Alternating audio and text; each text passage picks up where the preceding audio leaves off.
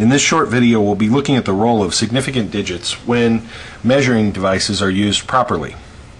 We'll be looking at the proper use with significant digits of a meter stick, a graduated cylinder, and a triple beam balance. Proper measurement always involves using the available markings on the instrument and estimating one additional number between the markings. We call the digits that come from the instrument's markings themselves the certain digits, and the one estimated digit that we tack on to the end we call the uncertain digit. And it's the uncertain digit that if you and I make the same measurement, we might disagree by one or two uncertain digits, but we definitely have the certain digits that we both agree on.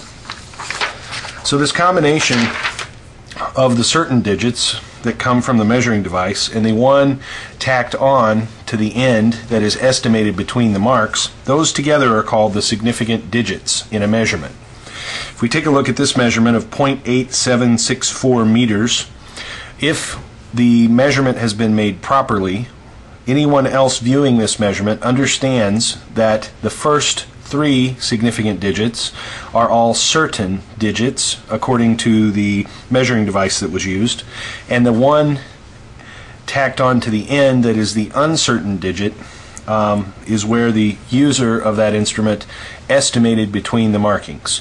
So reasonable people using the same measuring device would agree that this measurement was 8, 7, and 6, and then two people might disagree on whether or not that last estimated digit is actually a 4 or not.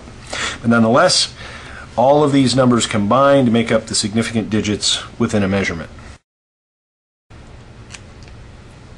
Okay, so here I've drawn a line of an undetermined length, and we're going to use this meter stick that has been marked off in tenths of a meter on the side of the stick. We're going to use this to properly measure the length of this line.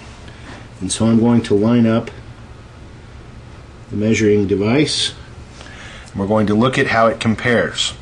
Now with this first measurement we're going to make, we can be certain that this line is 1/10 of a meter because the line extends beyond the 1/10 mark.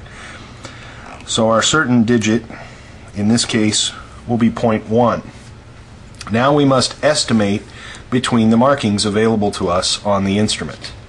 This is where you and I might disagree, with both of us measuring the same length of the line.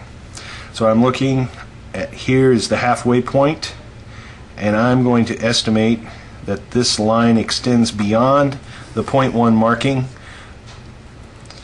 2 1/100ths of a meter. So now we've just recorded significant digits in this measurement using proper measuring technique according to the marks that we have available to us on the instrument. If I flip the meter stick over 90 degrees, this side of the meter stick is now marked off to the hundredths of a meter. And now I can be certain that the line extends beyond, well, first of all, let's back up. I'm still certain that this line is 0.1 meters at least, and now out to the next place I can be certain that this extends beyond the 0.02 marking, and so we're still certain that this is 0.2, and now I must estimate between the markings.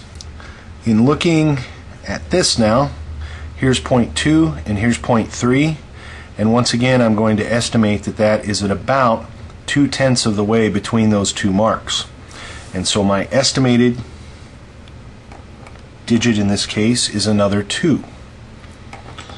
So I've just made another measurement with one additional digit of precision. If I flip the meter stick one more time and line it up, this side of the meter stick is now divided into 1,000 pieces, and I'm going to try to zoom in as best I can here on the measurement. We're still certain that this is 0.12. If we zoom in a little closer, we can see it is 0.12, and now we have an additional marking that we can record, and I'm going to say that is just past the 2 marking. So this will be 0.122.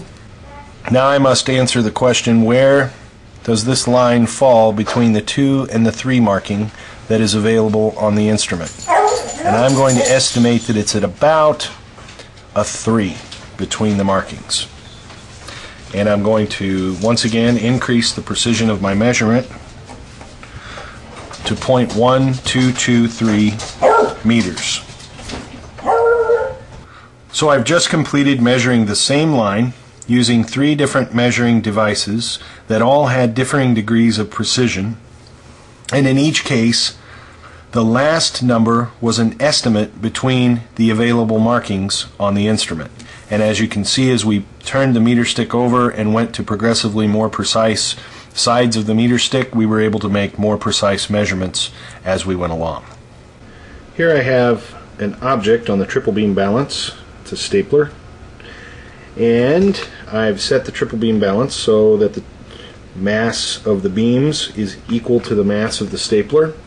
And you'll notice that I have determined with certainty that this stapler is 100 grams plus 50 grams plus 3 grams, so we're up to 153 grams.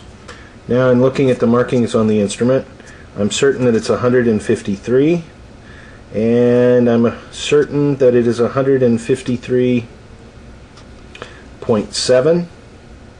So my measurement for this will be 153.7, and my last digit is estimated as a 3. I've put some water in a graduated cylinder. This graduated cylinder is marked off to 100 milliliters. I'm going to set this down nice and level here, and I'm going to zoom in on where the meniscus is. Now you can see that we are certain to agree that there is at least 60 milliliters in here. There's 65, and there's 67, and the bottom of the meniscus falls right here, just above 67 milliliters.